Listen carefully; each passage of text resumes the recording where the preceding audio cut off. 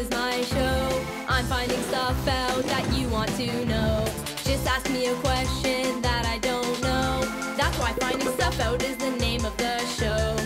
So just give me a shout and we'll figure it out with the help of some friends, and the fun never ends on Finding Stuff Out, Finding Stuff Out, Finding Stuff Out. That's what it's all about. Yeah. Hi, welcome to Finding Stuff Out. I'm working on a really important invention today. I'm trying to invent a new sport. I found out a Canadian named James Naismith invented basketball. When he was a kid, over 100 years ago, basketball didn't even exist. I'll bet it took him a few tries to get it right. I'm bored. I can't play ball in the rain. When he grew up, James was asked to invent a game that kids could play indoors. Hey! So he combined a bunch of ideas from other games, and the rest is basketball history. So maybe if I combine a couple of these things, I'll be able to create a sport just as popular. And your questions about sports will help me figure it out. Here's a first question from Luca. How come in some sports we wear helmets and some we don't? I don't know, Luca, but I'll find out the answer and lots more stuff about sports by the end of the show. Here's a question from Evan. How many sports are there? Good question, Evan. If I'm gonna make a new sport, I should probably make sure that it hasn't already been invented. Let's see.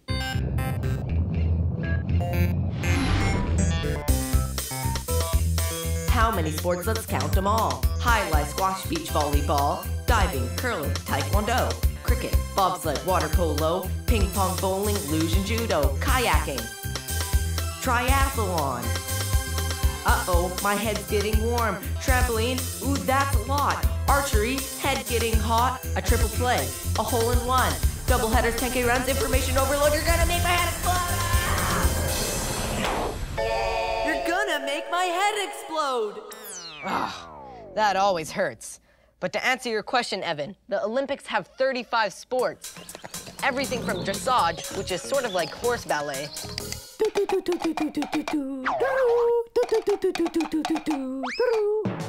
to curling. And there are hundreds of other sports that aren't in the Olympics. Like in Scotland, log throwing is a sport. Some people even toe wrestle as a sport. Prepare for total annihilation. It's an amazing feat of strength, featuring feet and the agony of defeat. Anyway, no one really knows how many sports there are because people make up new ones all the time. What kind of sport would you invent? Street sports. You guys love hockey, right? Yeah! Awesome. Well, what if you could invent any sport you wanted, though?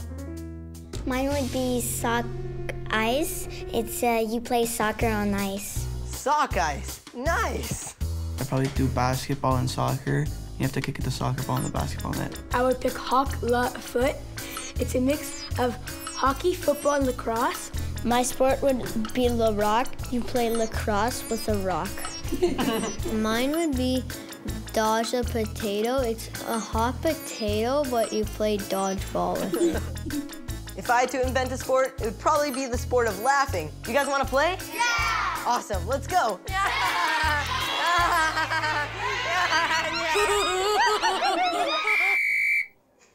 Anyway, the next question's from Gianluca. Why do people brag when they win? Why do we brag? Because we won! Yeah! Sorry, I don't mean to be rude and brag, but I found out that it's a natural thing for us to want to do. Even animals brag using what scientists call a dominance display. Dominance display. Our close relatives, gorillas, thump their chests to be intimidating. So do pro wrestlers. A male peacock spreads his feathers to show the girls how great he is. That's where the expression, strutting like a peacock, comes from.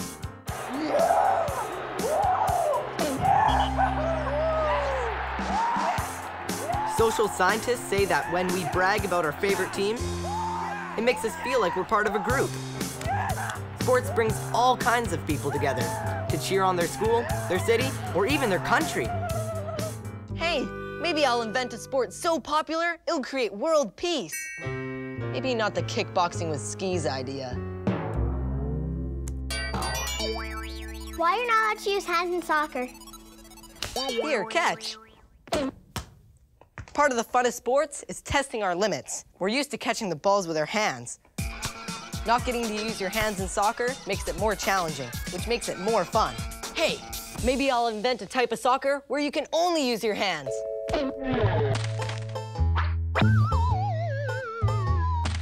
Yay!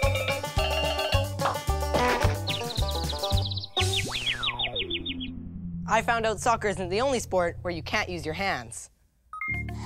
An ancient Mayan ball game was probably the most challenging sport ever. They played it over 1,000 years ago on fields like this one. You had to get the ball through a hoop, like basketball, but just by kicking it and bumping it with your hip. The penalty for losing could be death. Even in sports where you can use your hands, some athletes have extra challenges, like being in a wheelchair. But they still do really well at all kinds of sports. I'm here at the Ontario Science Centre with Bavleen Carr to find out more. Hi, Harrison. Thank you. So what we've got here are wheelchairs that can allow people to test out what it's like to race like a Paralympian in a marathon. You want to try? Yeah, let's go. Let's go. All right, Harrison, so use the wheelchair wheel to get started and the outside wheel when you've gotten up to speed. Okay, sounds good. We've got 50 meters to go, so you can press start whenever you're ready. Okay, go. Oh! It's so hard. This is actually so hard. Oh, that! No! I'm gonna win! No! Yes! That was good, Harrison. How fast did I go? Well, I think you hit 6.1 kilometers an hour. Wow, that's pretty good, I guess. That's really good, but not as fast as a wheelchair athlete. No, they go at 35 kilometers an hour. Not even close. Anyway, speaking of fast. How fast does a soccer ball go? How fast can a soccer ball go, Maggie? Well, that depends if it's in a car or in a rocket ship. But seriously, I found out that a pro soccer ball player can kick a ball at 100 kilometers per hour. That's as fast as a car traveling on a highway. So I checked that out on the internet, but I was wondering if it was correct. Well, they use a radar gun to record how fast a soccer ball goes. Okay. Just like the police used to record when someone's speeding. Here, at the Science Center, they have a radar gun to measure the speed of a baseball pitch. 67, nice. A pro baseball player can pitch much faster than I can. A batter only has a quick second to guess what kind of pitch it is. Goalies in soccer and hockey also have to react fast if they want to be the best. How do we know who's the best athlete? Well, one of the best ways to figure that out is to compete. You know, compete against each other, but you can also keep track of the statistics and record the fastest and the strongest and use that. So kind of like on a baseball card where they show how many hits they have or how many swings, like that? That's a really good example. And there's people who keep track of all those things. They make a career out of it. Right. So what kind of statistics are there? Well, one thing is you can record who's running the fastest, right? And then you can also keep track of how fast you reacted to the sound of the gun going off. And then you can also track how fast people move their feet. So coaches keep track of those little things and help people improve. So how can I use the statistics on me to improve my game? Well, we've got a racing track right here. If you want it, we can try that out. Yeah, let's do it. Okay. Awesome. So over here, Harrison, you can actually race against an Olympic sprinter, a cheetah, or a T-Rex. Sweet. I think I'm gonna go with the Olympic sprinter. All right. So do I get a medal if I win? I think you're gonna have to buy that at the shop. I guess I will have to. And here's my Olympian opponent. She can run this short track in 2 seconds flat.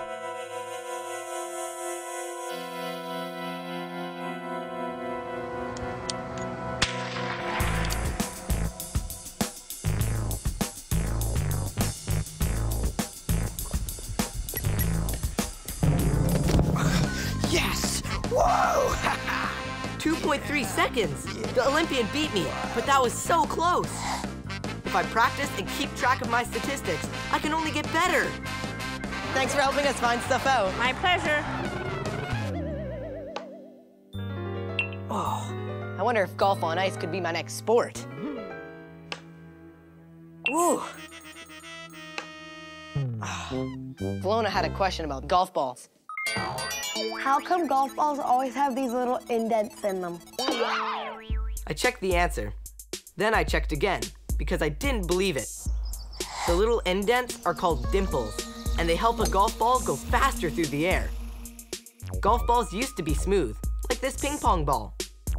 Then golfers noticed that old dented balls went the furthest. You'd think that things go faster if they're smooth and sleek. But it turns out that when a ball flies through the air, it leaves a wake, like the wake a boat makes. What happens next is sort of like this. The air behind a smooth golf ball pulls at it, sort of like these water skiers. But when the ball is bumpy, it makes the air around it bumpy too. And the bumpy air doesn't pull on the ball as much as smooth air. The dimples not only help the ball go farther, they also help it go higher. But golf balls aren't the only things that go faster when they're bumpy. A dolphin can ripple its skin to help it swim faster through the water. Scientists are even working on a submarine with ripply skin to see if they'll go faster.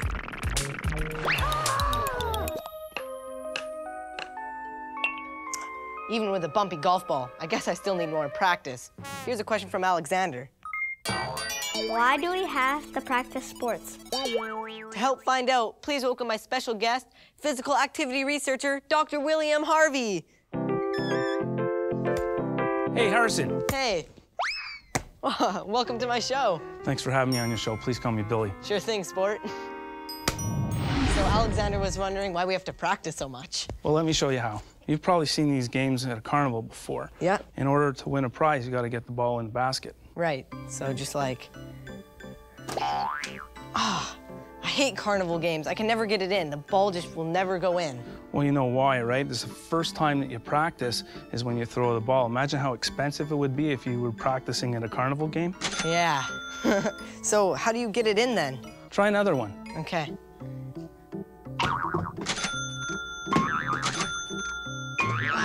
Can you tell me what I'm doing wrong? Sure. What you're supposed to try to do is lean in a little closer. Yeah. Right? And try to throw it easier with a little bit more of an arc so you get the ball in. Okay. Okay. Let me try that.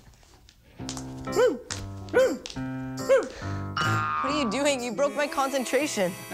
Well, athletes even have to deal with distractions. Just like at a carnival game where there's bells and whistles and lights, you have to be able to concentrate. But if you say to yourself, concentrate, you may tense up and you may actually perform worse. Wait, so am I not supposed to concentrate?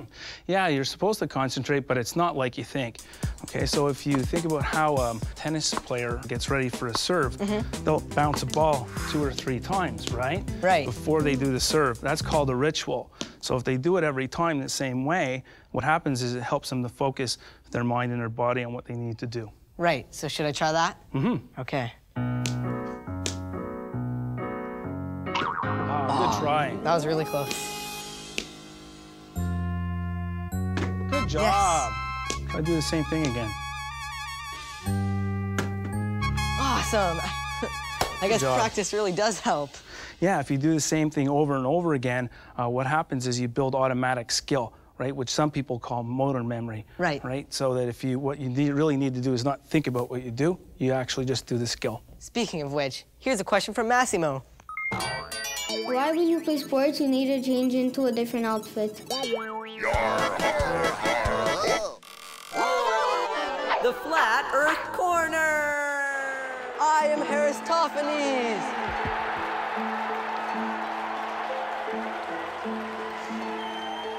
Here in ancient Greece, we don't change our clothes for sports. We don't wear any clothes for sports.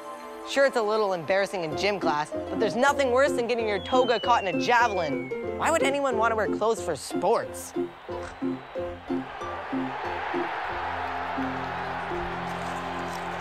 What? The ancient Greeks had no idea how many kinds of sports clothes we'd have today. So, Billy, is there actually a reason why we do? Sure there is. It's important for us to know that specialized clothing can help us to keep us comfortable at the same time as helping us to learn how to train to perform better. Right. Okay, so if you look at this fleece jacket, in skiing it would help to keep you warm. Right. Right? And you'd still be able to train. Now, if you were downhill skiing and you're a competitive skier, this would be really tight against you to help cut wind resistance. Now, this set of hockey pants here, right? They're designed to be water resistant so that you don't get wet or cold. Right. Joshua had a similar question to Massimo's. Why when you play sports you have to wear equipment? Yeah, my mom says I don't need all this gear. Is she wrong? No, she's not wrong at all. Our bodies were designed for running, you know, so we could run away from big animals who are trying to eat us. Right. Some elite runners even run barefoot, so no equipment required. Wow, well, when I play soccer, I have these cleats which have spikes on the bottom. So would I be better off barefoot?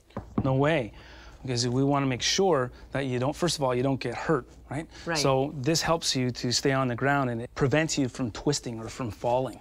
What about these skates? So Harrison, what happens is that you'll notice that this blade is thinner and it's smaller, a lot smaller than the bottom of your foot. Right. Now, if you're using just your running shoe, then it'd be different, right? Because it sticks more, right? Yeah. So what happens is at the bottom of the skate, when you have a sharpened skate and the ice surface, they're almost two perfect surfaces that work together.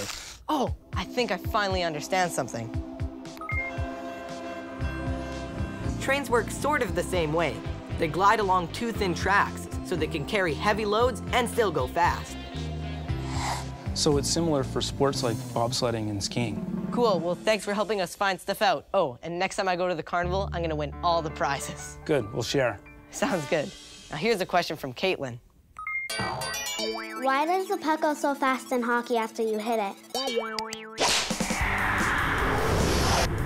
This is a matter for the law. Newton's law, that is. Sir Isaac Newton may look like a judge, but he was actually a scientist. About 400 years ago, he figured out 3 laws that explain how things move. To lay down the laws, I made this video for you.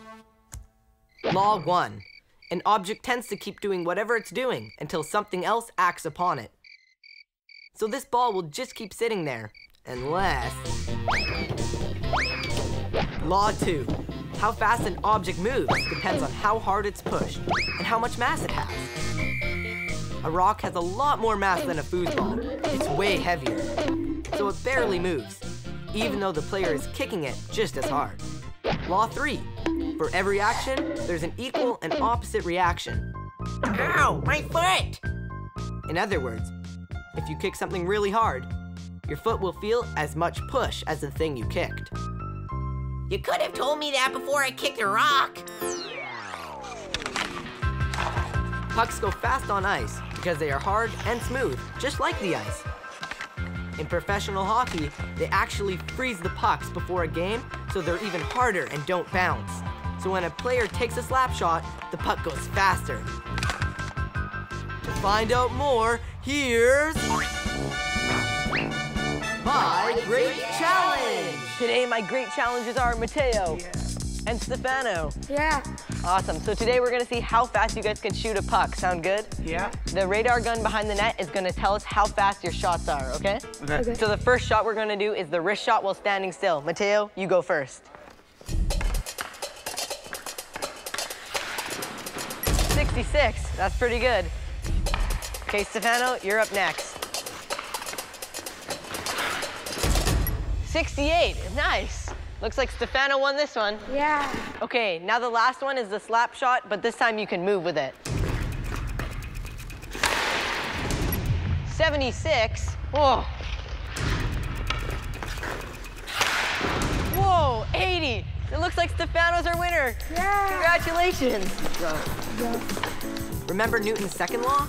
How fast an object moves depends on how hard it's pushed and how much mass it has.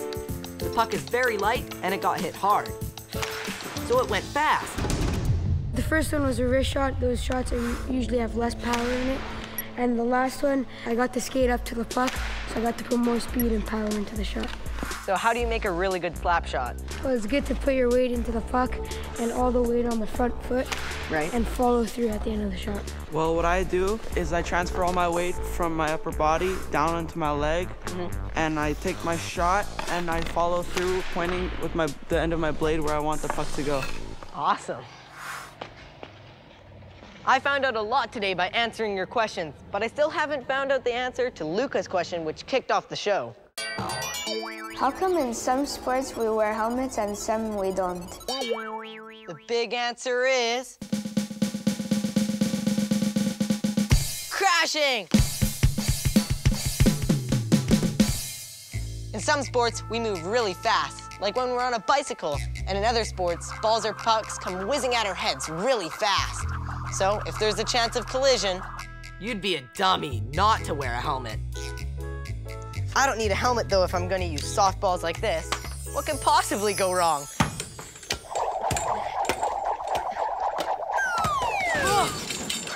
Something bad happens every time I ask that question. I guess I'll never find a new sport to invent, but at least I could answer your questions. Thanks for watching Finding Stuff Out. See you next time. And by then, maybe I'll have found a new sport. Underwater tennis? Nah. Oh, baseball on a skateboard. Huh.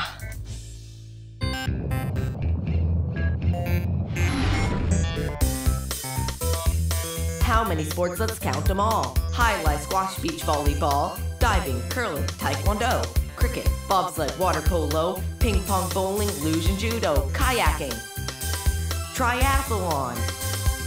Uh-oh, my head's getting warm. Trampoline, ooh, that's a lot. Archery, head getting hot. A triple play, a hole in one. Double headers, 10K runs, information overload. You're gonna make my head explode.